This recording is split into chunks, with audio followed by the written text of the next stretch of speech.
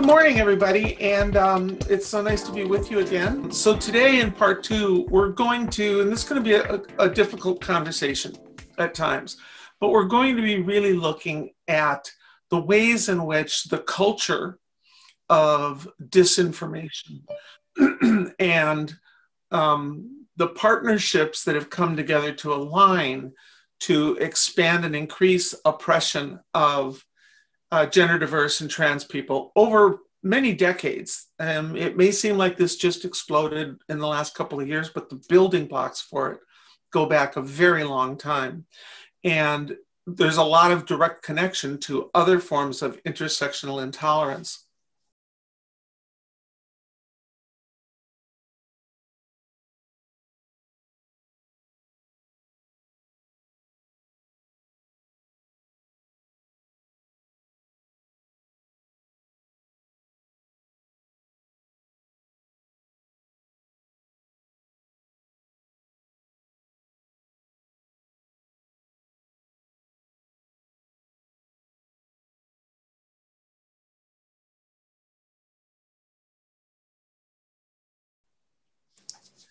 So let's start with talking about intersectional intolerance. And even though we could take this back to the 15th century to begin with, which by the way, I do in my Transgender in America history. We're going to start in the 1950s, and we're going to start with Brown versus Board of Education. And I'm going to go through this pretty quickly, but, and you may be wondering, what does that have to do with gender diversity and things like that? Well, there are a lot of intersections. And in 1954, in Brown v., the Supreme Court ruled that segregation, separate but equal, was not anywhere close to equal. And there's a much deeper dive to go into all of the ramifications of Brown v. Board of Education, including the negative impact that it had on very successful Black-oriented schools. So it wasn't all a positive, right? But there's components of this that triggered some things that we're still dealing with in the United States today. And one of those was that white evangelical communities opened private schools in reaction to people's concerns, i.e. prejudices and biases, about Black and white children, white and brown children, Black and brown children, integrating in the schools. Evangelical church groups founded their own schools, which the government could not dictate that they had to segregate those, that they had to integrate those. And they claimed that they were just founding these on the basis of religious freedom. Among the two really earliest ones that did this was Jerry Falwell's Lynchburg Christian Academy and Bob Jones University. And they were pretty blatant in the fact that these were only being attended. White students were only welcome in these religious schools. And they came to be known, these and other schools that popped up, they came to be known as segregation academies. In 1964, the Civil Rights Act of that year, which was passed by a Democrat majority and signed by Democrat President Lyndon B. Johnson. After that act was passed, the feds threatened to revoke tax-exempt status for those segregation academies. And that further pushed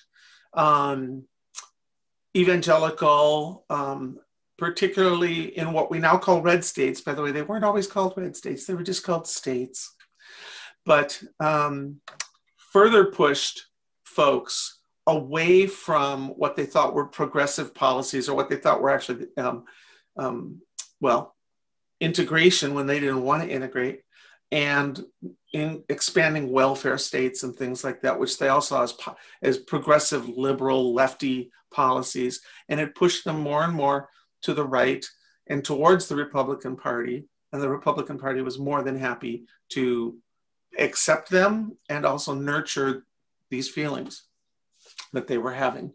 In 1965, the Voting Rights Act, which was huge, there's one of my heroes, John Lewis, was passed, also by a Democratic majority, signed by Lyndon B. Johnson.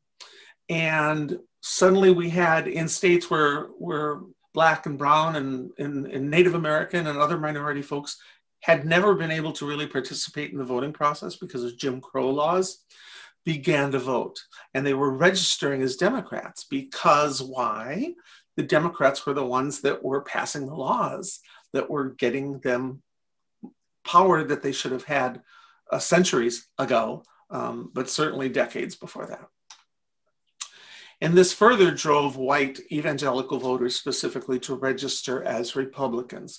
And so there's a pattern developing that, that from a political standpoint, the Republican Party in particular, but conservative thinkers in general, identified that they could steal what had been traditional Democrat votes from them by adhering and appealing more to white flight, white fear, opposition to integration, women's rights, just these conservative things that were classified as conservative thinking. And this began what ultimately results in a significant marriage of politics and religion. Jerry Falwell and another very impactful individual in conservative and evangelical politics, Paul Weyrich, argued that the federal government was violating states' rights by requiring states to integrate, and more that the federal government was turning its back on white people, more in favor of African Americans and Latinos. And that very thought and concept is so problematic that I'm just going to leave y'all to come to your own conclusions about that. So now we're going to begin to see more clear examples of intersectional intolerance that has been building. It's been building in this country for, well, since we began being intolerant. But in the mid-60s, it became very intentional, right? And so between 1966 and 1968, when he was getting ready to run for president, Nixon and his Republican Party advisors came up with what they called the Southern Strategy. And the Southern Strategy was intended to harness primarily the opposition of white conservative religious believers, in most cases evangelicals, to harness their opposition to integration and to be more on the side of states' rights, saying, no, you know, the feds are overstepping. We as Republicans, we as conservatives don't believe the feds should tell states how to run their schools or how to integrate people. We think that's an overreach. And that message sadly appealed to a lot of people. A Nixon strategist named Kevin Phillips specifically developed and crafted this strategy. And the goal was, as you can see, bring the largest number of white ethnic prejudices into one political party.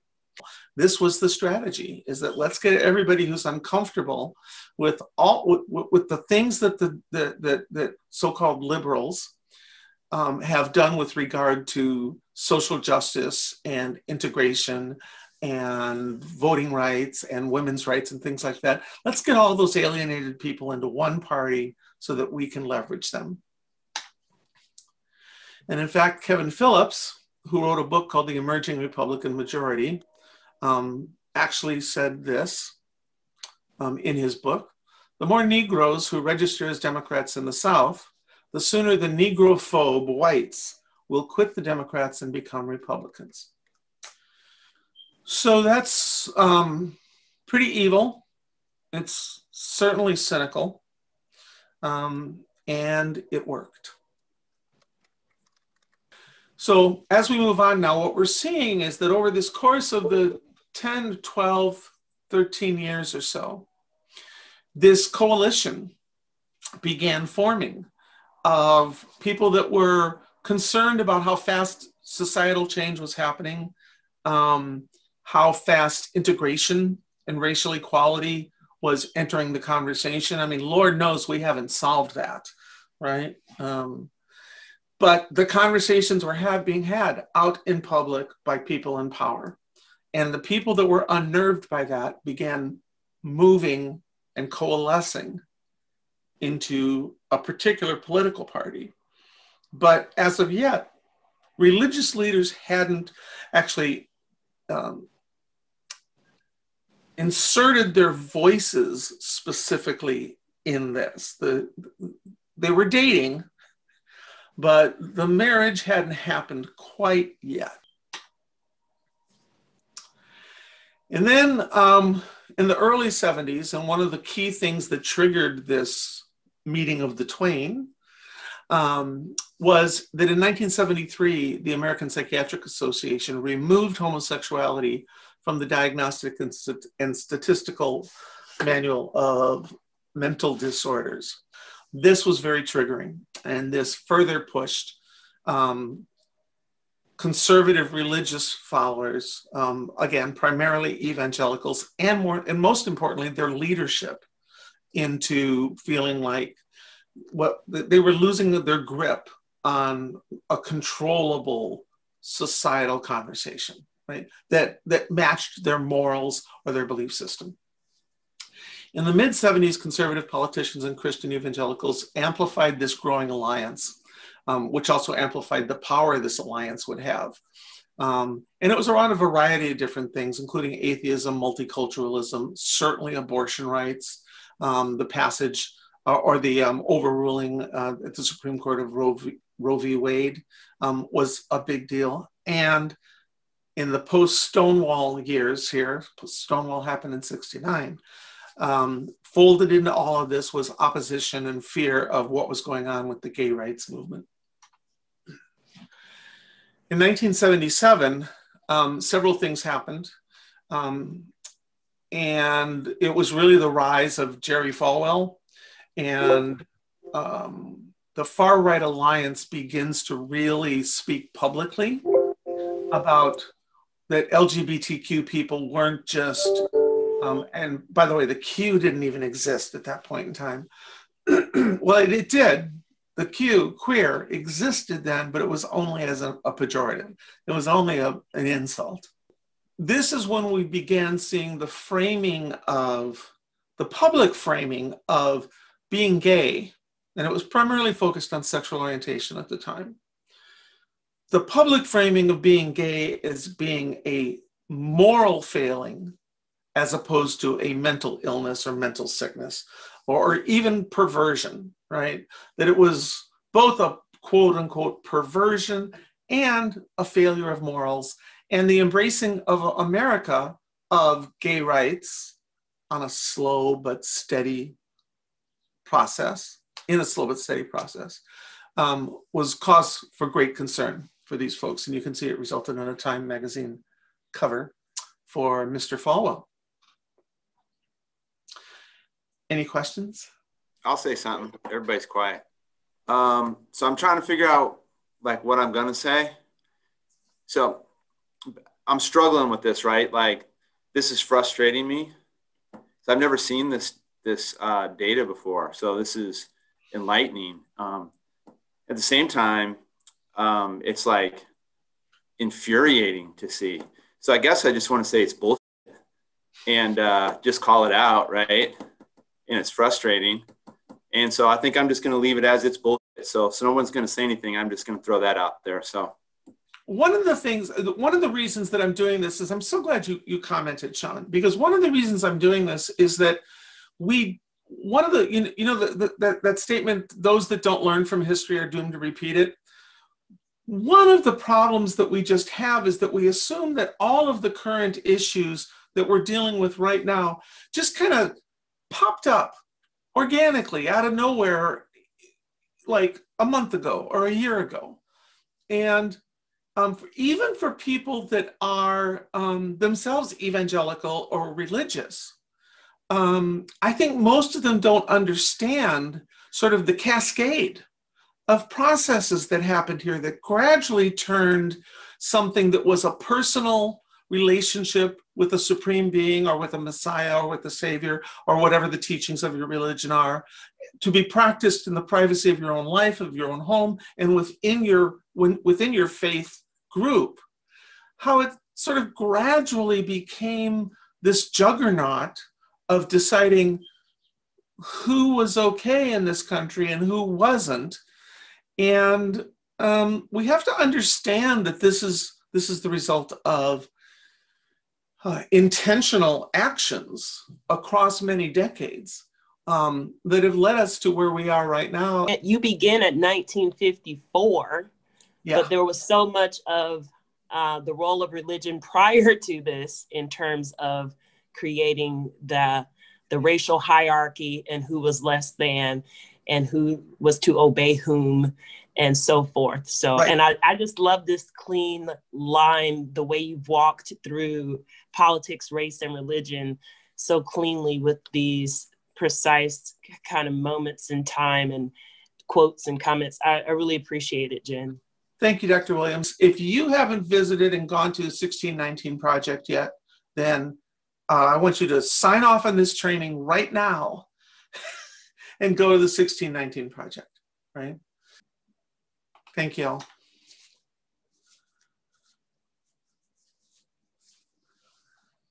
So something happened in 1977 that was a spark plug, was a catalyst for much that's happened since then. The only explanation as to why we have gross immorality and such social perversion in the United States today is because Christians have retreated from their God-given responsibilities. They have not resisted Satan sufficiently. They have not consistently stood for biblical principles. Sorry.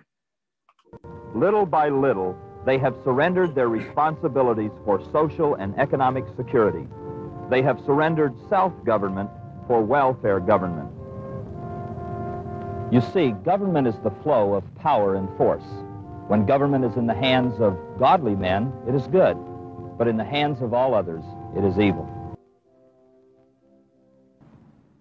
The real challenge to Christians in this country is, do we really want to save America? Do we want to prevent it being taken over by a godless atheist? Now, if that sounds extreme, so be it. But that is the challenge we face because the other side is working. And the question is, are we willing to work too?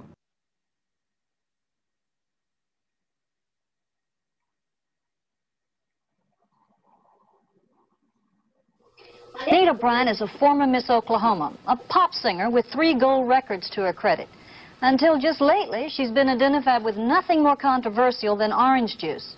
Well, today she's at the center of a human rights controversy raging in Dade County, Florida, where earlier this year the county commission made it illegal to discriminate against homosexuals in hiring and in housing. She will use any forum, the church pulpit, a letter-writing campaign, or television talk shows. For several years I've been praying for God to revive America. And when word came that there was an ordinance in Miami that would allow known homosexuals to teach my children, God help us as a nation to stand in these dark days. There are many evil things that would claim, under the disguise of discrimination and under civil rights, would claim the civil rights of our children. And thank you so much for all the good work you do. From her supporters, Bryan has organized a group called Save Our Children. The campaign gathered 60,000 signatures and may force a public vote on the amendment. Their fight has provoked a counter-movement that has polarized the public. According to the Word of God, it's an abomination to practice homosexuality. And the same is true for, like, Archbishop Carroll, who took the stand that he would go to jail rather than to hire known homosexuals into their schools. And our pastor said that he would do the same and would even burn the school rather than allow them to be taught by homosexuals. And we feel as strongly. Just biologically, that God made mothers so that we could reproduce. Homosexuals cannot reproduce biologically, but they have to reproduce by recruiting our children. Supreme Court today ruled that abortion is completely a private matter to be decided by mother and doctor in the first 3 months of pregnancy. The landmark decision to legalize abortion shook evangelical leaders such as Jerry Falwell. What followed became a movement created by Falwell that would make his name nationally known by fans and critics. As Glenn Utter explains, quote, assisted by such conservative political strategists as Paul Ryrich, Howard Phillips, and Edward E. McAteer, the popular preacher launched Moral Majority Incorporated in 1979, unquote. Falwell opposed President Jimmy Carter and his stance on homosexuality and abortion. Falwell saw Carter's initiatives during his term as an agenda to sanction homosexuality, expand daycare, create new government programs to regulate families, and ensure federal funding to abortion. His broad, young, and energetic base propelled the Republican candidate Ronald Reagan to victory in the 1980 presidential election.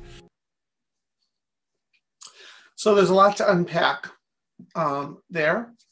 And I just want to, again, open it up for y'all to share anything that you thought of or any comments you have from, or if anything you learned from seeing that video. And this brings us now up to 1980, right? And so with that, does anybody have any questions? I see in the chat, Brian asked, it is always interesting who is actually pushing an agenda. Brian, would you like to, could you expand on that a little bit? Sure, yeah, because that's, you know, just words, so it can be easily interpreted differently. It was just, you know, interesting to me and reminding of me that, you know, to hear all the individuals in that historical piece of, you know, we have to protect America from, you know, these others who are pushing their agenda and trying to sway our hearts and minds, and you know, just that reflection of, wait, who's actually pushing an agenda here, right? Who's trying to control thought in this? I think that's a brilliant point. I mean, I suppose you could frame, let's just for a moment go down a dark alley, and you could frame Martin Luther King and Brown v. Board of Education as they're pushing this agenda of equal rights for all human beings. I mean, that's a pretty radical concept, you know, that all human beings have the right to live and vote and be safe and not murdered for whistling at a white woman, allegedly, as a 14-year-old child. And that's a reference to Emmett Till. But yeah, you can reframe anything you want to. If you're the party that's frightened by social change, then for you, anything that seems to be embracing social change or equity or justice or expanding consciousness, that may seem like an agenda to you when it's really just human rights. Yeah. Anybody else?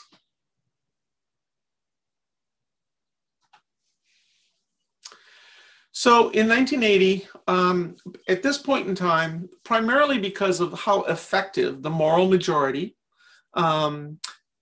was in helping to get Ronald Reagan elected, and what was really a milestone about this was that Jimmy Carter had been the most wear his religion on his sleeve president we'd ever had, ever.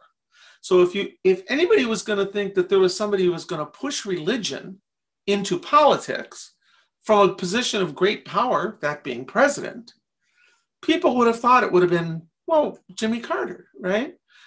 Jimmy Carter understood, this is my personal belief.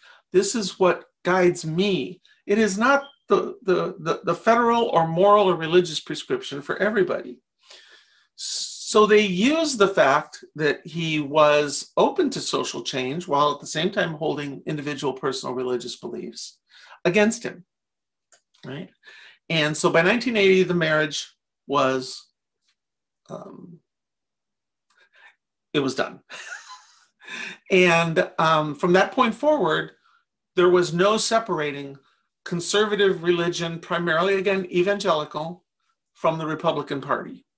And at that same year, there was a new edition of the Diagnostic and Statistical Manual, version 3, that came out. And in that manual, they had a brand new diagnosis. And that diagnosis was gender identity disorder. And it was meant to pathologize people whose gender identities were diverse from what they were assigned at birth, or that didn't correspond with their biological sex. There are many people that think that this was a conservative mental health provider reaction to the removal of homosexuality from the DSM in 1973. There are many who think, there's no smoking gun here, but there are many who believe that it was an alternate way, particularly to pathologize and classify gender diversity, particularly in children and youth, as a form of mental illness. To use that as a foothold to continue to say that this isn't the right way to be, something is wrong with these people. 40 years later, we're going to jump ahead, but we're going to step back for a minute or two, but I just want to show a connection here.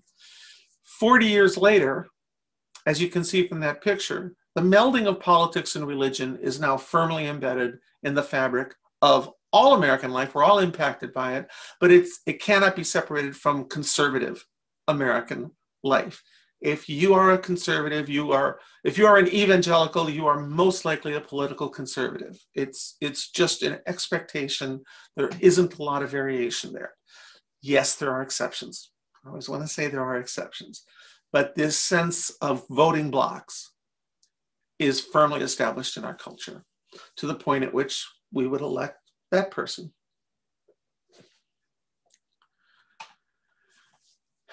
And again, we've leaped forward here a little bit from 1980.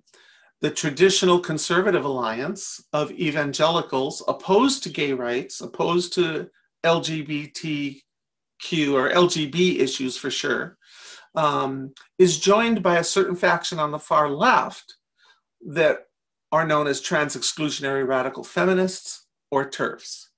And these are people like J.K. Rowling, who believe that, and you're going to hear a little bit more from one of them shortly, who believe that the existence of trans women in particular, although they're not particularly fond of trans men either, that the existence of trans women is diminishing or devaluing actual womanhood. And they're also very much opposed to early intervention or affirmation of gender diversity in children and youth. Any questions on that slide or comments?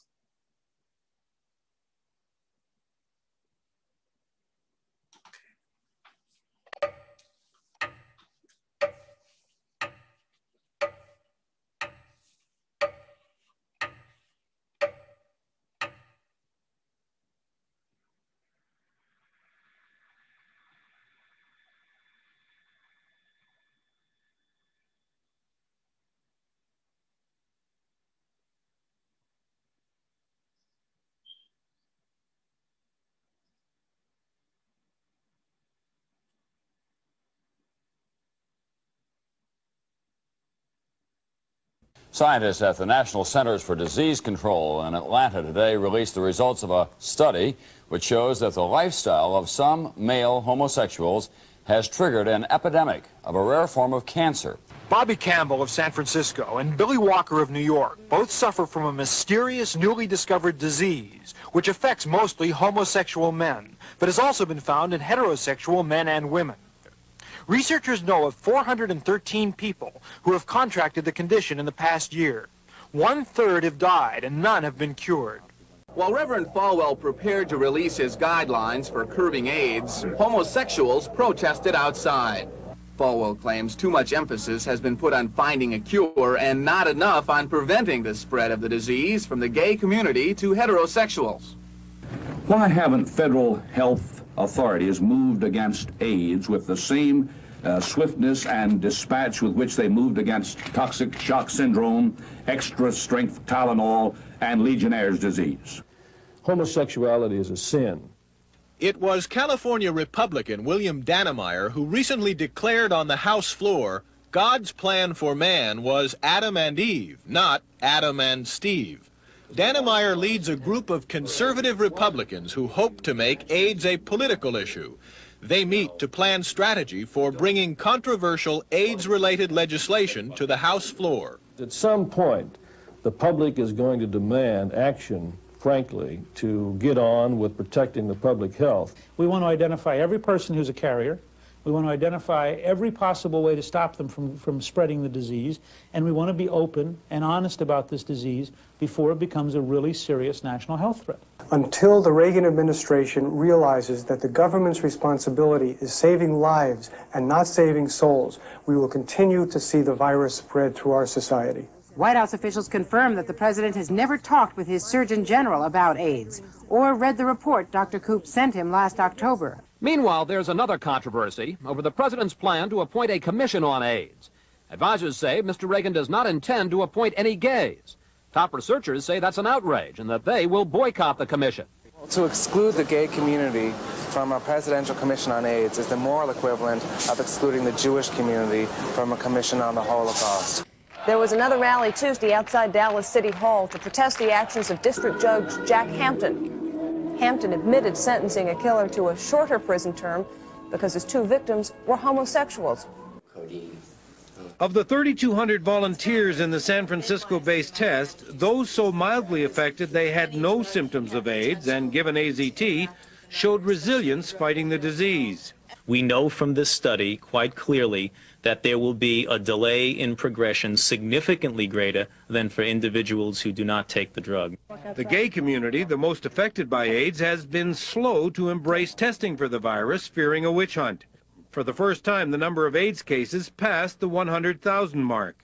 And there are estimates by the end of 1992, 263,000 Americans will be killed by this disease.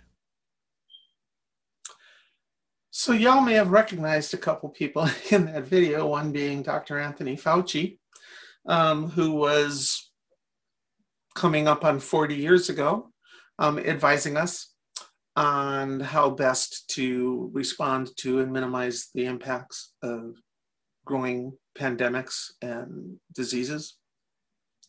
But you also see how the language began to demonize gay folks in the news. Gay disease, right?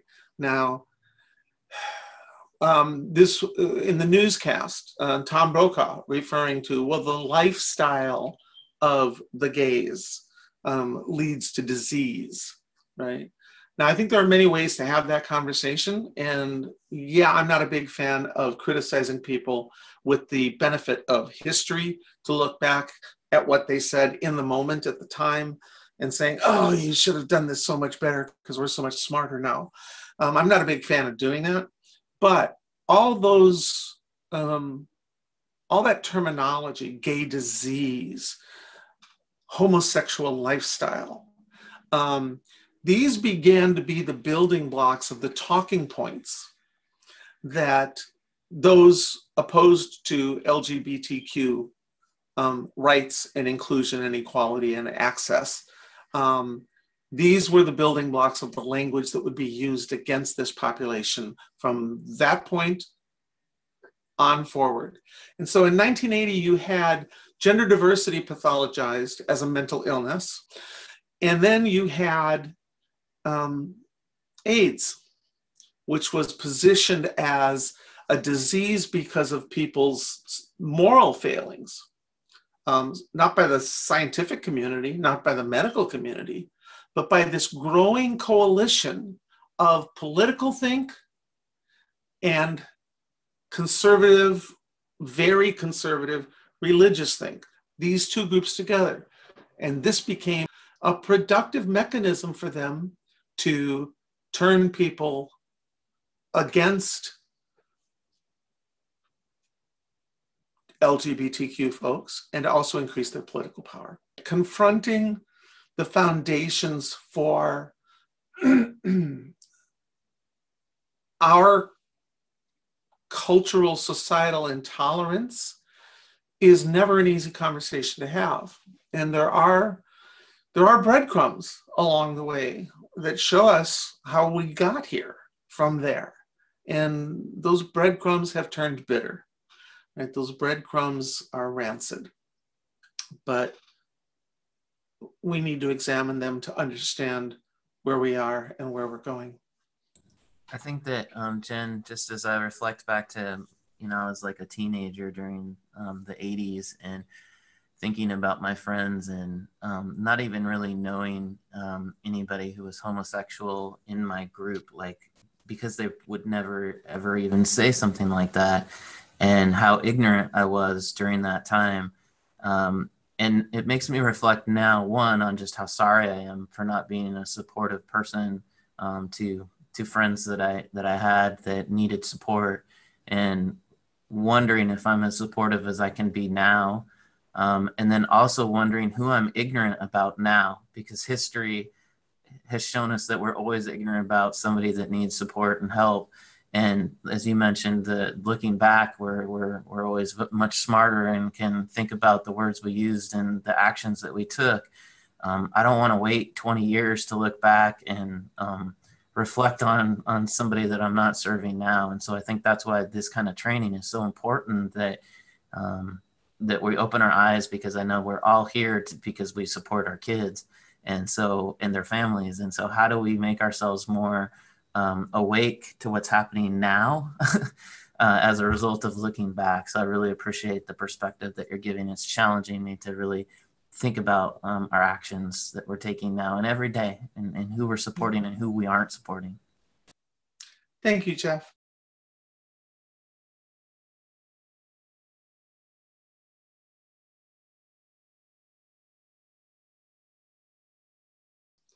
A lot of people died because of inaction in responding to this, by thinking that it was, let's just be blunt. You heard Newt Gingrich, you heard William Dannemeyer, right?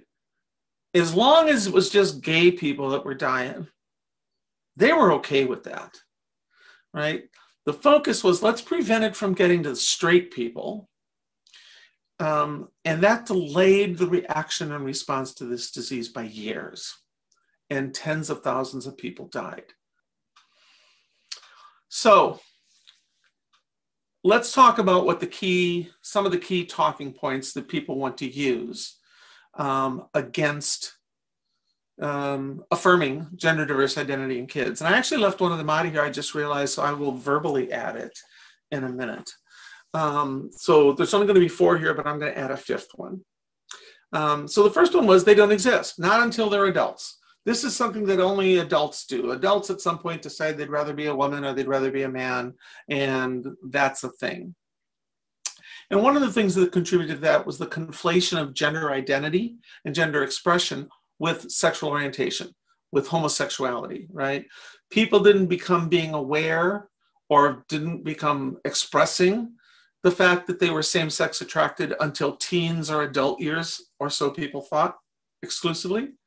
Therefore, this whole gender diverse thing must not be real in people until those same ages. So let's not even think about addressing it before that. And also because the only people that had the autonomy to actually speak out and say, hey, this is what I'm experiencing, this is what I'm feeling, I'm looking to get some help, some guidance on this. The only people that could do that were adults, right? Kids couldn't self-actualize. Kids couldn't go to a doctor or a clinic or anything and say, hey, so I've been feeling like a boy or I've been feeling like a girl for a long time. Mom and dad don't understand. Maybe you could help me. Certainly that wasn't an option in the 1950s or 60s or 70s or 80s or 90s or even early 2000s. Interestingly enough, and this is a good thing, more youth are able to access that now, at least have conversations with people. Second talking point, over-attached mothers make boys transgender or gay. Tony, at the break, you said, this is so ridiculous that you just feel like walking out of here. This isn't what I wanted to do. I have no patience for this. You think they're just dead wrong? I think they're absolutely ridiculous. I think that it's none of their business. What do you care? If you're helping families, que sera, wonderful for you. You could have never. Our outcome? Are you interested about our successes? No, I'm not interested in you at all. No, because I think that if you're helping families, that's wonderful. You're not interested in children who have changed? You don't care about that? No, I'm not, because I don't believe that. I believe you could browbeat a child into anything. I'm not talking about browbeating. And it's interesting Isn't that what you you're have saying so to do? horribly demonized us without even knowing really anything about what we do. I saw you on the last show. Do you want to listen to what we have to say? Less than 20 minutes of... I'm living what you're trying to tell me. But the point is to listen and learn rather than just demonize right off the bat. I don't want to learn anything from you. For the sake of your child? From you? Here's a big concern I have. I mean, I'm a parenting expert. I'm a parenting expert. And one thing that I'm so really concerned that people listening to this show might come away with is that if a mother is close to her son, that she's going to make him into think he's a girl. There is not one piece of evidence. There's not one piece of evidence that a mother being attuned to her son and close to her son is going to make that boy think he's a girl. Not one piece of evidence. Zero. And here, no, this is what you're saying. So what we need to do is promote parents loving their children. Just because you're a psychologist does not make you smarter about this than me. Because when you live something, you learn, you know more. I know a lot more than you do. I don't even want to talk anymore. Thank God. Now we can proceed with what we do. Go ahead. Yeah, we don't force. We don't force the child to do anything. If the boy is playing with Barbie dolls, let the father get on the ground and play with the Barbie dolls, but let the father bond with the boy. The boy will eventually surrender the Barbie dolls and make that identification with the father. Really? Look, I don't want sarcasm. Are we going to talk? I mean, we talk about our position. I mean, I'm trying to present. Wait a minute. You can't edit her response. Okay, but I want to be able to present my our therapy. You can do it, but you can't dictate the response from your audience. Yeah, but to say that we are unloving, we are loving. It's about an emotional connection. It's not about forcing children to do certain behaviors. It's not the behaviors. It's the bonding attachment with the father. But I've already made it clear that he had a very strong bond with his father. His father threw the Barbie in the garbage and then had to jump in the dumpster and go get it. It's not about loving the child. Okay, it's so about, what do I do, though? It's not about an emotion. It's not about love. It's about an over-attachment. If I come to you and I wasn't an over-involved mom and I wasn't attached to my son, as a matter of fact, I wasn't attached to him at all, what do I do then? I wasn't over-involved with him. You seem over-involved now. Now I have no choice. You're highly emotional. I mean... We're talking about... Why is it we always get these mothers? Where are the fathers? If you feel that this is a therapy not for you, that's fine. But we're trying to present a treatment that works for other mothers who bring in their children who are concerned. The therapy works for them. They desire it. Why can't we present that viewpoint?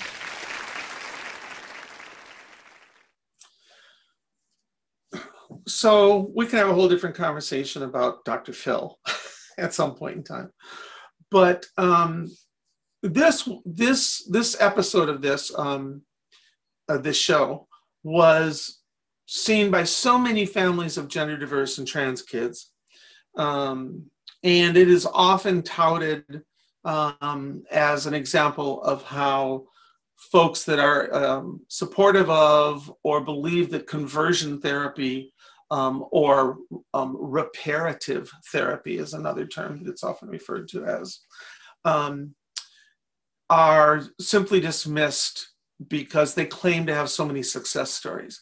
At the end, you'll notice he says, this therapy works for other mothers. Well, you're not doing the therapy on the mother, you're doing the therapy on the child. And what that reveals is that a lot of kids are brought to these conversion therapists or reparative therapists by parents or caregivers that are uncomfortable with the thought that their child is going to grow up to either be gay or transgender. And so the therapy is really designed to reflect the parents' disapproval or lack of acceptance. He never talks about, does it work for the kids? Are the kids better off? Are the kids happier? How do they do long term as a result of this? 75 to 95% of kids become gay or gender normative in their teens rather than transgender. So kids that present as gender nonconforming, gender diverse, trans, in early childhood or early adolescence. The claim is that between 75 and 95% of them later become quote unquote just gay, or it was a phase and they pass out of it. And this comes out of this quote unquote statistic, which was massively debunked later because of sample bias that was done in the study and really poor study methodology. And yet it's just remains one of the strong talking points for folks that are opposed to affirming gender diversity in children and youth. Once it came out, the biggest proponent of it, the one who really popularized this, was Kenneth Zucker, who's a psychiatrist who worked at the Center for Addiction and Mental Health in Toronto, Canada. So how was it debunked and what was the problem with their methodology?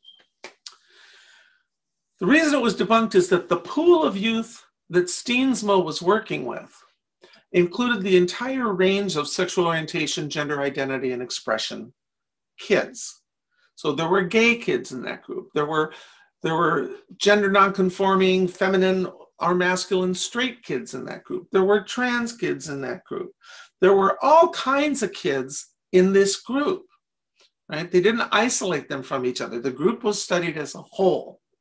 And at the end of the study, because there was a large percentage of gay youth that were simply nonconforming, so gay boys that were feminine, or lesbian or gay girls that were masculine, or straight cis-normative youth that were gender nonconforming in some way, all stopped being gender nonconforming or identified as gay. And so then they reported out of the group, the study, but they said that it applied only to trans youth. It wasn't just about trans kids. And so it's junk science. And yet it continues to be a major talking point to get people to not affirm, to get educators, parents, healthcare providers, society in general, to not affirm gender diversity in childhood because, hey, just don't do anything. And 75 to 95% of these kids are going to turn out just the way you want them to. Talking point 4. Quote, I'm going to use the pejorative words here. Sex changes make transgender people suicidal. They are also more likely to be rapists. That's an actual quote that again gets repeated a lot, primarily in anti-trans generated literature. And this comes from a longitudinal study that was done at the Karolinska Institute in Sweden, and that was released in 2011, and this has been in the zeitgeist since 2011, certainly in the anti-trans talking points zeitgeist. But it's an intentional misrepresentation of what the study concluded. But it was picked up on almost immediately, the misinterpretation of it was picked up on almost immediately by conservative and religious media. Again, this political marriage, one pushes the messaging of the other and vice versa, right?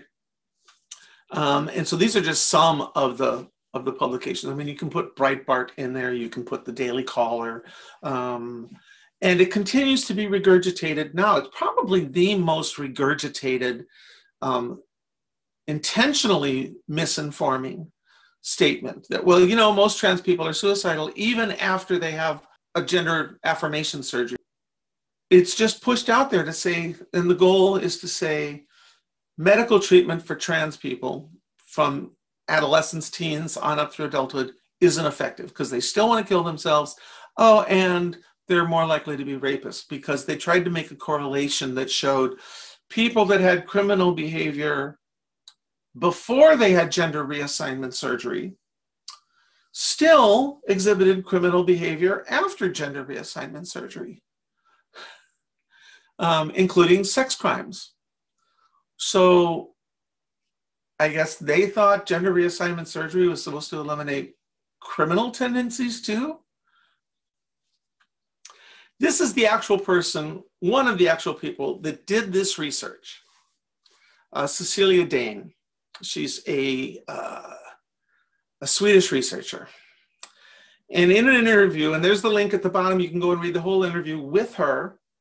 And this is her quote: "People who misuse the study always omit the fact that the study itself clearly states that it is not an evaluation of gender dysphoria treatment. If we look at the literature, we find that several recent studies conclude that World Professional Association for Transgender Health, or WPATH, the standards of care for compliant treatment decrease gender dysphoria and improves mental health." So a short summary, all the study said was that for people that have experienced lifelong or long-term trauma related to rejection by family and by culture because they were gender diverse, for people that carry that trauma into having medical treatment, up to and including gender affirmation or gender reassignment surgery, or gender confirmation surgery is a better term for it, actually, that medical treatment doesn't in and of itself resolve all the trauma. And that's what the study concluded, that ongoing care and concern for people to help resolve existing trauma should be offered and facilitated for folks, because surgery doesn't solve all issues, it just solves some of the issues. And yet the people that are intent on demonizing affirming education, affirming treatment, affirming cultural attitudes, societal attitudes for trans people, crunch that all down to say, oh, well, no, surgery doesn't work because afterwards trans people are still suicidal. And that's a complete misrepresentation of the study. So most of the 2000s, starting with then Mayor Gavin Newsom, he's now the governor of California, but then Mayor Gavin Newsom in San Francisco, who said, in San Francisco, we're going to issue marriage certificates for gay people. And that was the first municipality in the US to do that, which opened a floodgate. Portland followed very shortly thereafter. And within about a week, my partner and I went down to the Multnomah County Courthouse and got ourselves gay married, right? It didn't last long because it was later rescinded by the state. But this really launched into high gear the conversation and legal cases about legalizing same-sex marriage. And with that, both the political right, most often represented by the Republican Party at the times, of these times, and the evangelical far right, extremist Christian conservatives. This became their thing. This was the hill that they were going to die on. And so for the next 12 years, maybe 11 years, 10 years, after the first legal gay marriages were performed in San Francisco, the focus was we've got to not let this happen. Oh my God, this is our issue. This is how we're going to get George Bush reelected in 2004. This is how we're going to get John McCain elected in 2008. This is how we're going to get Mitt Romney elected in 2012. This is how we're going to get judges put on federal benches and courts. This is how we're going to get local people elected. We're going to use this issue to terrify this political base that we've created now so that we can't let this happen, because this will be the ultimate downfall of the morals of America.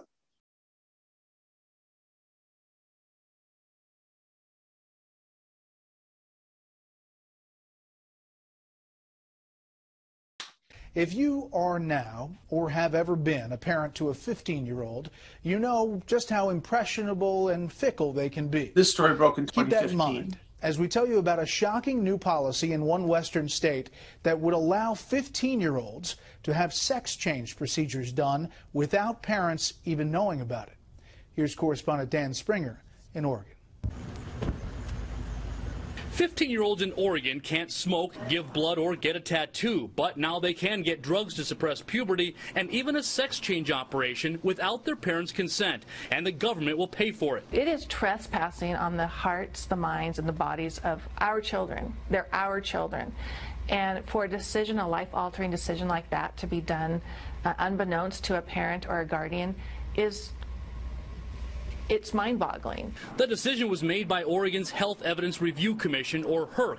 With no public debate, it began covering cross-sex hormones, puberty-suppressing drugs, and sex reassignment surgeries for Medicaid enrollees in January. A transgender activist says not requiring parental permission will save lives through suicide prevention. Parents may not be supportive. They may not be in an environment where they feel the parent will affirm their identity. The American Psychiatric Association classifies gender dysphoria as a mental disorder. A 2008 study concluded most children with gender dysphoria grow out of it after puberty. The Oregon Health Authority can't say how many children have been treated by the state for gender dysphoria since January. HERC estimates it will lead to one less suicide attempt a year and cost about $150,000. In Salem, Dan Springer, Fox News. We had been working on providing testimony and crafting testimony to the Health Evidence Review Commission in Oregon. And we've been working back and forth with them on this for 2 years prior to them authorizing coverage of gender-affirming healthcare under the Oregon Health Plan. And it finally went into effect in January of 2015. This ginning up of unreasonable hate based on disinformation, and there was a lot of disinformation in that story, by the way, leads some people to do extremely violent and transgressive things, like send people death threats and worse.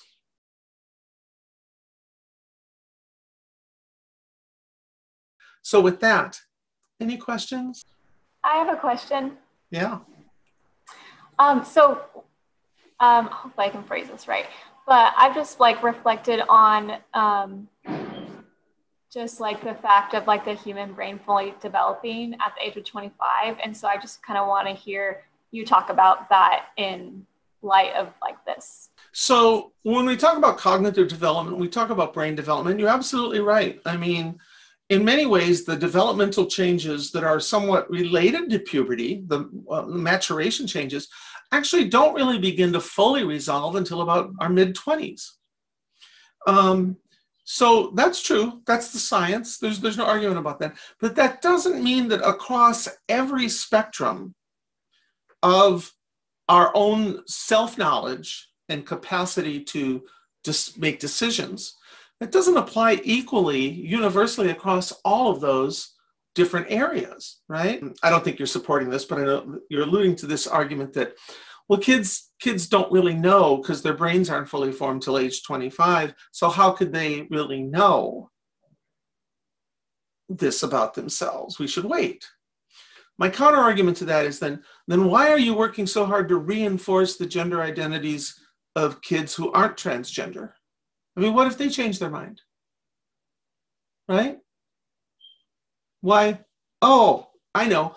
It's because where they're currently at agrees with where you think they should currently be at. And so in those cases, those kids' cognitive capacity to know themselves is spot on. But in the case of kids whose identities don't correspond with what you think they should be, we should wait till they're 25 before we provide them any support for that. People know who they are, right? Cisgender boys that identify as boys know they're boys. Transgender girls who know they're girls are girls. I hope that answered your question or responded to it in some way, Olivia. Yeah, that was good. And yeah, I'm definitely not implying we don't support students, but just kind of the irreversible decision of impacting their whole life for that surgery or whatever. And so just to be clear, pubertal suppression is not irreversible. Pubertal suppression is a pause button. Mm-hmm. If they do change their minds and stop taking the pubertal suppression treatment, puberty will pick right back up where it left off, and they'll go through puberty. On August 16, 2018, an article by Lisa Littman of Brown University was published in the journal PLOS ONE, titled Rapid Onset Gender Dysphoria in Adolescents and Young Adults, a Study of Parental Reports. It looked at data taken from 256 surveys completed by parents recruited from 3 websites, we'll come back to those, where parents had reported rapid onsets of gender dysphoria. Littman's stated purpose for these surveys was to document and explore observations to describe this presentation of gender dysphoria that is supposedly inconsistent with existing research literature. In the background section of the article, Littman expresses concern that current literature on youth gender dysphoria, especially regarding persistence and desistance rates, only included subjects whose gender dysphoria began in childhood, rather than including kids who develop dysphoria in adolescence. She also describes a social and peer contagion that may influence behaviors in adolescence. And although she can't cite studies that link social or peer contagions to transgender identity directly, she cites their role in eating disorders as a mechanism that could influence trans identification, especially thanks to the increase in visibility, social media, and user-generated online content about transgender issues and transition. From all of this, she has 2 emerging hypotheses. One, that social contagion is a key determinant of rapid onset gender dysphoria, and 2, that rapid onset gender dysphoria is a maladaptive coping mechanism for adolescents and young adults.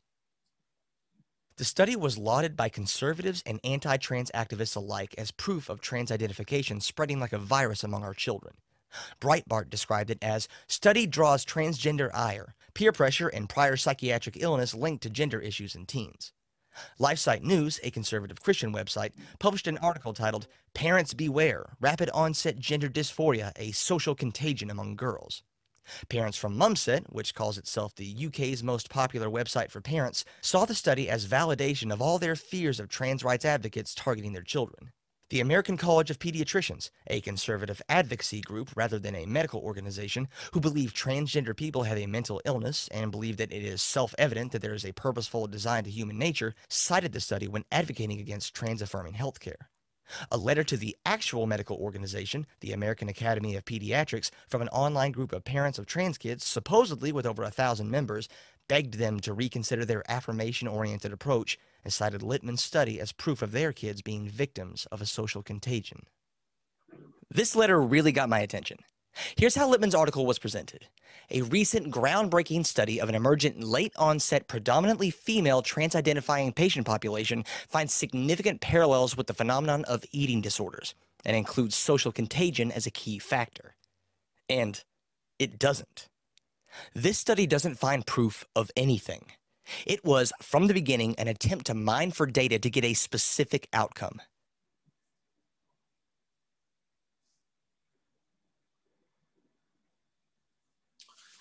And so this Transgender Trend is, shockingly, a website for parents questioning the trans narrative. They're probably most infamous for their resource pack for schools, which objects to the use of inaccurate labels such as cis, discourages publicly celebrating a transgender child, and describes trans kids as a biologically impossible situation. We'll dive into that guide a little bit more later, but because of this guide and, well, everything else about their site, they were uninvited from the Stonewall Children and Young People Conference for holding well-publicized anti-trans views. They are explicitly anti-affirmational in their approach to trans kids, and, like Fourth Wave Now, any subject recruited through this website has been conditioned by its content to reject their child's trans identity. And so Transgender Trend is predominantly a website. They have published that booklet you saw there that was really pushed to school districts as an objective approach to how school districts and schools should respond to gender diversity in their students and in their districts. And it was anything but objective, right? Transgender Trend, along with another website that he mentioned, fourthwavenow.com, are both primarily anti-trans, Trans Exclusionary Radical Feminists, remember that slide from earlier, TERF, run entities whose sole purpose is to demonize and disinform people about gender diversity and increasingly specifically about gender diversity in children and youth. So, referring to this study from Lisa Littman, which was actually published and there was an article about it in The Atlantic in 2018, she called it a conclusion, right? That what she found in this study. But the conclusion was just a series of hypotheses, possibilities, potentialities. None of these conclusions were clinically validated in any way, either statistically or even observationally. And one of her main conclusions was, we should look into this more, right? So Lisa Littman, I've got no axe to grind against, yeah, should we look into this more? Sure we should. Why do I think that? It's because it's my job and it's what I do every day. Every day I'm looking into this more. Every day I'm trying to better understand not only what my experience as a trans person was and currently is, yeah, let's keep looking into why are kids who they are. Sure, nothing wrong with that. But again, the political right, the religious right, this coalition of these two groups took these questions that Lisa Littman asked and turned them into, these are facts. They made up a diagnosis called rapid onset gender dysphoria. But there is an alternative. And this one is based on evidence. There is an evidence-based explanation for why assigned female at birth youth come out or present more as transgender in adolescence.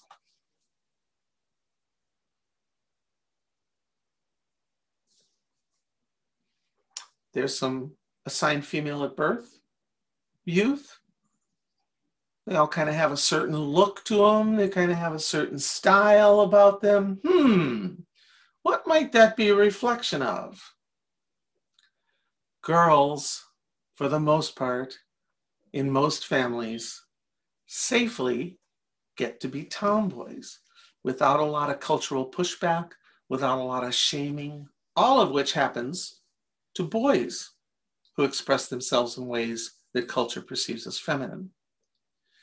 That forces boys to either conform and hide their true selves, or it forces them to come out and be visible about their feelings younger and hope that they're in a family or in a community that will embrace and affirm that. But girls have this additional grace period. In most places, again, it's not universal, and it's not universal in all families. People assigned female at birth have this great grace period of being a tomboy, which means until puberty, until menstruation starts, until bodily changes start happening, until sexuality arises, until all those pieces start being able to be put together and the young assigned female at birth person begins to process those feelings, they may not know until they're into their teens that it's not just that they like to dress like a boy, it's that, wait a minute, I am a boy. So let's look at two different realities, if you're cisgender or if you're transgender. So the one on the left applies to most of the people on the planet, applies to most of the people on this call. There's nothing wrong with what you're going to see on the left side of the screen. But I just want to show you the difference. If you're cisgender, you're seen by society as having a superior gender experience. If you're trans, you're seen as having an inferior gender experience. If you're cis, if you are of a religious faith, then it's quite possible that your supreme being approves of your gender identity. If you're transgender, it's quite possible that your religious faith's supreme being does not approve of it, or you're certainly aware that other people's religious faiths don't approve of it. If you're cis, your gender identity is coordinated with your reproductive biology. If you're trans, it's independent of your reproductive biology. If you're cis, your identity serves binary dependent structures, such as misogyny and patriarchy. Yes, you're cis, you're a boy, you're entitled to this. You're cis, you're a girl, you're entitled to this, which is a little bit smaller of a list than what the boys get, but it all lines up with misogyny and patriarchy, and that works for us. That works for us, the misogyny in patriarchal society, right? If you're trans, your mere existence contradicts or complicates those things. If you're cis, likelihood is that your documentation and your self-identity have matched from the time that you were born. If you're trans, that's not true. If you're cis, the validity of your gender identity is based on the right evidence, i.e. your genitals. But if you're trans, the validity of your gender identity is based on the wrong thing, your brain. And finally, your personal appearance conforms to other people's perception of what it should be. Hey, you look to me like you're this, and oh, and you think you're that too? Well, that's a good thing. We both agree. But if you're trans, your personal appearance may not conform to what other people's perception of what you should be is.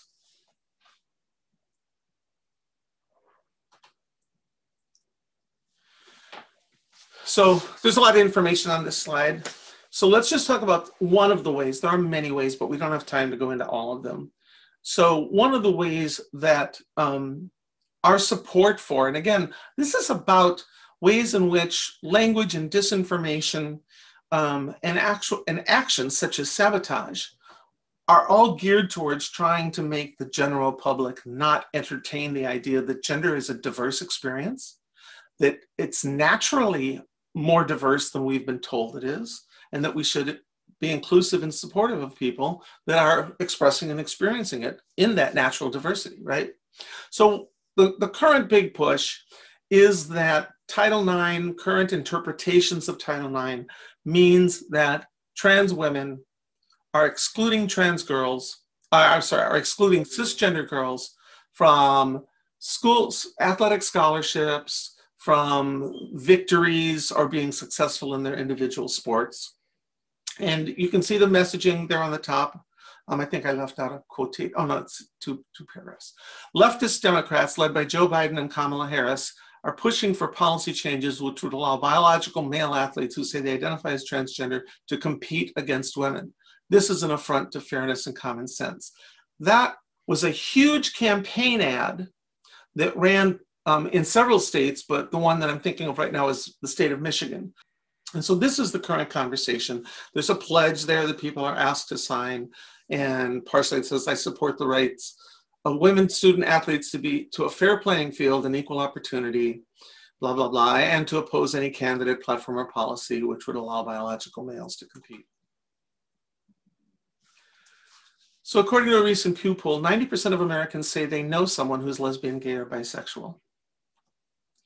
But only 16% of Americans say they personally know someone who is transgender. However, the same poll showed that 27% of millennials know someone who's transgender, but only 9% of Americans over age 45 say the same thing. So given this reality, since most Americans learn about trans people through the media, and that's both online media and broadcast media, as well as print media, it's pretty important that when the media talks about trans people that they get the information right. We've covered 60 years here of how there's been a concerted effort to coalesce people around believing the disinformation that is distributed by certain power factions, right? But there is a specific language that they use. There's a specific language, and you can recognize it and identify it and know it when you see it.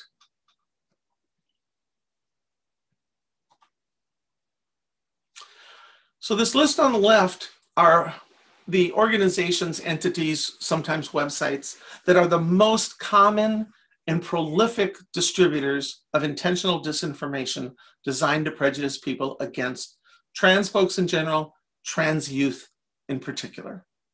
And you'll see the asterisk there.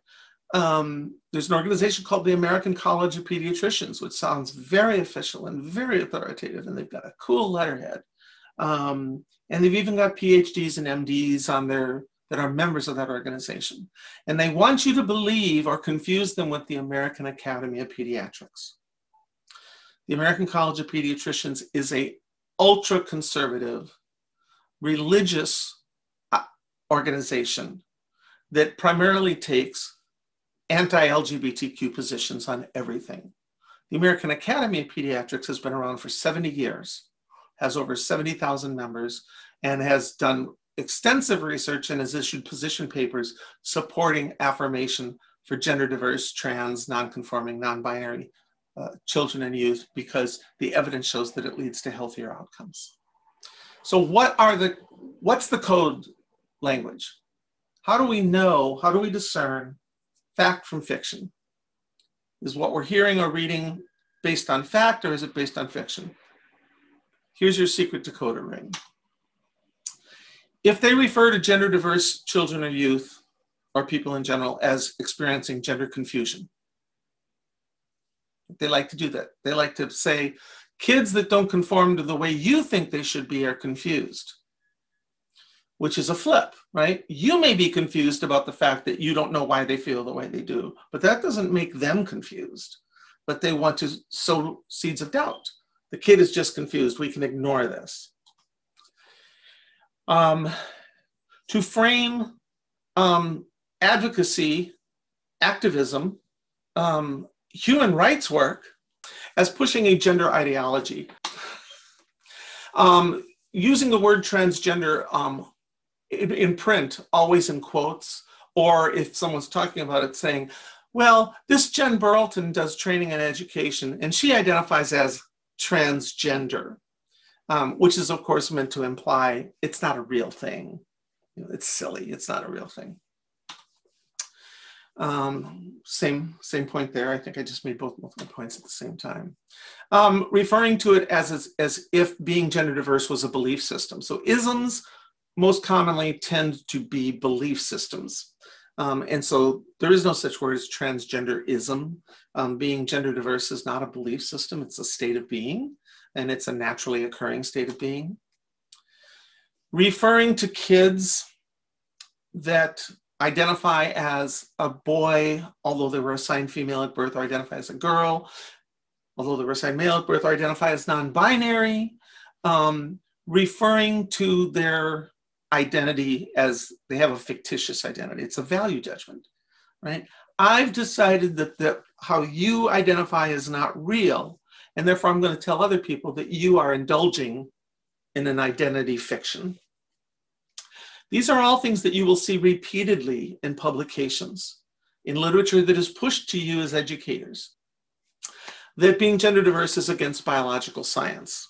That's under the assumption that there's only two types of people, XX chromosome people and XY chromosome people. And the fact of the matter is that scientifically, that is absolutely not true. Not everybody is one or the other.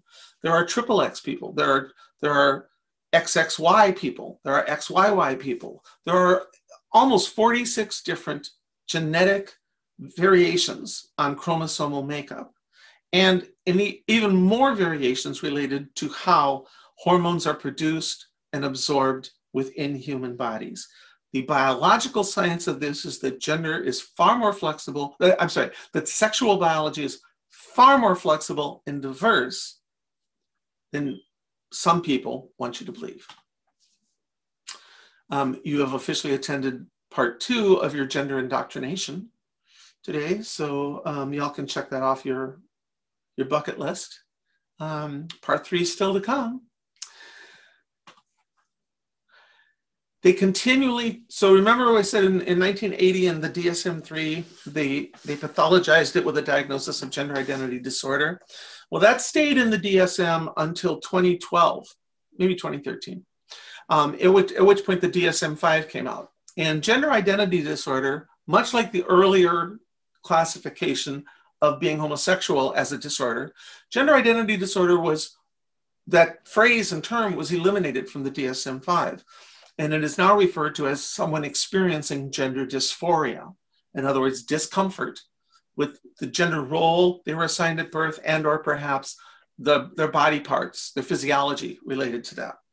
And it's different in this way. They recognize that the discomfort not comes from the internal variance itself. It comes from depression, trauma, anxiety, isolation, of being a person that is like that, and what they're experiencing within their culture. right? So gender dysphoria is partially an internal discomfort with biological physiology, but the largest component of that is trauma and depression related to living in an unaccepting society. And of course, an oldie but a goodie, that people that are trans, particularly trans women, are bathroom predators. It's nonsense. There's no evidence to support this whatsoever, right? So again, all these things are words, word combinations, framing of conversations that you will see repeatedly on places like Transgender Trend or Fourth Wave Now, or in publications that are intended for school, for educators to use as guidelines for creating policies that are, yes, we love gender diverse kids, but we don't want to encourage this stuff. When you see these words, you are hearing the language of oppression, in some cases hate, and exclusion. Hi, Jen, I have a question for you. Yeah. So when you're referring to transgender, is that also, and like some of the research, is that also including the non-binary groups, or do they have a whole different amount of research to, you know, kind of describe what they're going through?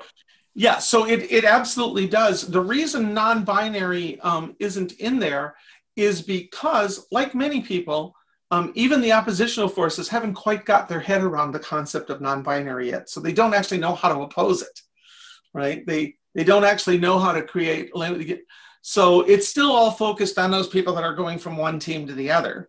Non-binary is still too much of a mystery for them. And they figure that if they can kind of bias people against trans people, that they're gonna sort of catch those non-binaries in there at the same time.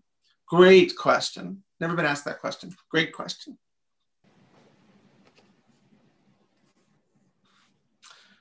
So this is the intersection of the far right, represented by Kaylee Triller-Hayer, and the far left, represented by Miriam Ben Shalom.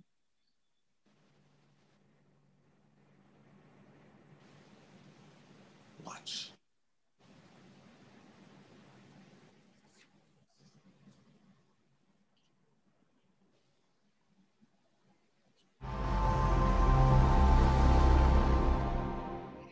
Kind of interject there too, and I think sometimes kind of clarifying the language is important, because I didn't know any of this stuff before this battle found me. But I think a lot of us, when we use the word gender, a lot of us have used it as a synonym for biological sex. We would use them like the gender reveal for babies, right? But like was already described, there's a separation now. And what the movement is trying to do is to say that biological sex doesn't matter in a legal sense, and that gender does. That's what's important: gender expression, gender identity. And what that looks like for women, the way this is playing out, like let's take Title IX, for instance. Okay, so I paid for my college education with a basketball scholarship. There was recently a 6'7" male who identifies as woman, who took a women's basketball spot on a women's basketball team. It's happening in weightlifting. There's currently a volleyball player who's trying to get on the women's Olympic team. And so when gender identity wins, I believe that women always lose. And just to make sure we're not confusing this topic, sure. I know that, Miriam, what you're saying is you're not against people being trans. This is not a battle against a trans identity if people want to adopt that. This is very specific about saying, because of that trans identity, our government, the laws, the social conscience right now seems to be shifting to say the one last place where women have felt that they have privacy, that they have some space to be a woman is now in question of being violated. And that's why you've really risen up and said, I've got to talk about it. Yeah, I don't hate transgendered people, okay? I don't think they should be discriminated against. I think they should have the very same human rights that any one of you or any one of us here has. Okay, what I don't like is that they're co-opting my humanity and denying me the vocabulary that I use to describe myself. They are denying me the basic human right of privacy. Further, I'm disturbed by what I see as the transgender community's, what's the word? It isn't outreach, but reaching out to children. If you go online, you will find that there are a number of parents, organizations, whatever, who say that their kids, their little kids, are transgender. I don't think so. I don't think children really know about stuff like that, and I think it's Munchausen by proxy or vile perniciousness. Even I might use the word pedophilia, and I know this may be hard for some of you out there, because this is dicey stuff, okay? It's touchy stuff, I know. But it bothers me that they reach out to children. So Miriam Ben Shalom is a trans exclusionary radical feminist. And she and Kaylee Triller-Haver, from the left and from the right, formed an organization called Hands Across the Aisle, which is anti-lesbian, gay, bisexual people, primarily coming from a religious perspective, creating a partnership with lesbian, gay, bisexual, radical feminists, not all radical feminists, just trans exclusionary ones, to find agreement on the fact that trans people are messing everything up for everybody else, and they're going after our children. This is most publicly visible now to people because of J.K. Rowling sort of going public as someone who supports that ideology. That is our training. I know we're right at quitting time. I can't tell you how much I appreciate your engagement and your commitment to this work. And I'm happy to stay and answer any questions that anybody has if you have the flexibility to stay a couple extra minutes. But of course, you can always send me your questions directly in email. You will all be getting access to this video probably in about a week online, just as part one of this training was offered. And with that, I just really, again, thank you all. And if you have any questions, please begin. Otherwise, when Dr. Williams gives me the sign, we can shut this puppy down. Jen, thank you for just another powerful session. This was just super informative. Jen, what about, so we live in a super, and I come from and participate in, a strong Christian community. And so much of this really felt like the church is the devil. So in some ways, right? So, and we know better, right? We know that that's not the entire story, that Absolutely. Kind of thing. What would you say if it's possible someone's leaving kind of, just concerned about views of religion or Christianity as a result of today's training? Thank you, Dr. Williams, for asking that question. Absolutely, to everything you said. I adore Christians. I am not a Christian myself, but I adore Christians. I think the amount of good work that people of the Christian faith, as well as other faiths, have done around the world is astounding. But I think one of the challenges that we have is that most of the people that are, and I'm not going to get into the whole, well, I think they're doing Christianity right. I'm not a Christian. And first of all, I think one of the tenets of Christianity is not to judge another person's faith. So I'm not going to do that as an atheist, and I would encourage Christians not to do that. But judge people by their works, right? And I think one of the challenges is that most traditional Christian organizations, most sort of very conservative evangelical organizations still sort of adhere to this concept of, I don't discuss politics and religion together. My faith and my religion is independent. It's what it is. And the challenge with that is that now 40 going on 50 years afterwards, the voices of people who are of the Christian faith or other religious faith that believe in inclusion and equity in the same way that they were at the forefront of the Civil Rights March. One of my heroes in life is a former Catholic priest named James Grappi, who was a Catholic priest, who was one of the first people marching with Jesse Jackson and other people in my hometown of Milwaukee for open housing and against school segregation and things like that. White man, Catholic priest, Jesuit, Catholic Church was right out in front of the civil rights movement. So the history of Christianity being in support of social justice and human rights is vast, but they're not as loud as the voice of people that are opposed to that. And so I don't have time to do an apologetic or a sort of whole session that is sort of like, let me take 15 minutes to talk about how awesome people, right? But know that this is about a small extremist faction of the Christian faith that has taken over a political party. Right? And this isn't even a diatribe against the Republicans, people who are Republicans, right?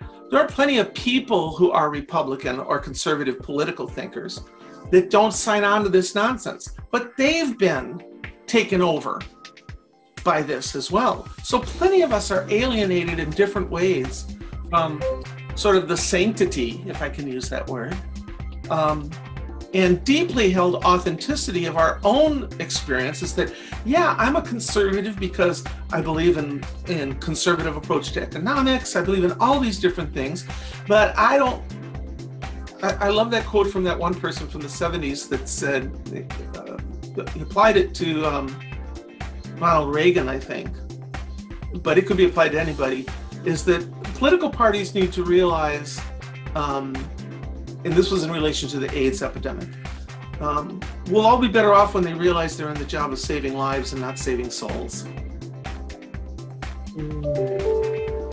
Wow. Right? That's somebody else's job.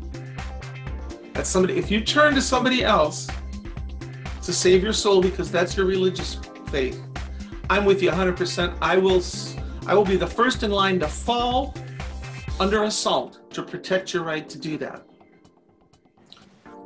But you don't get to use that to oppress me. And what you're bringing to us is just what we've been saying in our conversations in general. You got to talk about stuff. We can't just kind of keep religion in the closet over here, politics in the closet over there, and race over here, and never the twain, like you did earlier, shall meet. But we have to unpack that because it's informing how we interact, and it informs our decisions, and it informs, who we value and whose voices we hear, and I mean, all of those things. And I think it's important to bring it to the fore and to understand the why behind a lot of where we are.